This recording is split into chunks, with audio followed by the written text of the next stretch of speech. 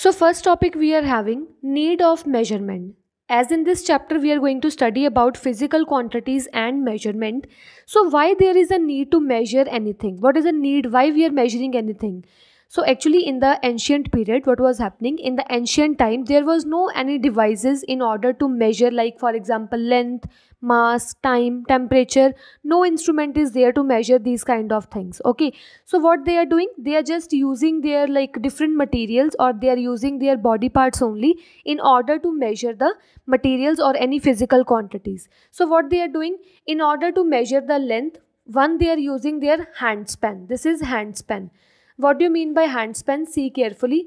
As they want to measure the length of this line, so that time in the ancient time no scale like meter tape or ruling scale, nothing is there.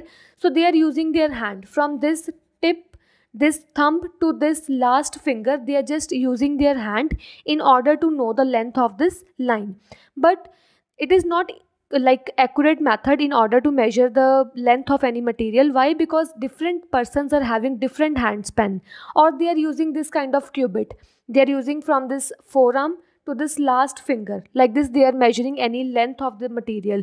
But same here also, in the cubit also, different persons are having different length of their cubit. So this is the inaccurate way in order to measure the length of any material. Similarly, like they are using sundial clock, or they are using water clock in order to measure the time period.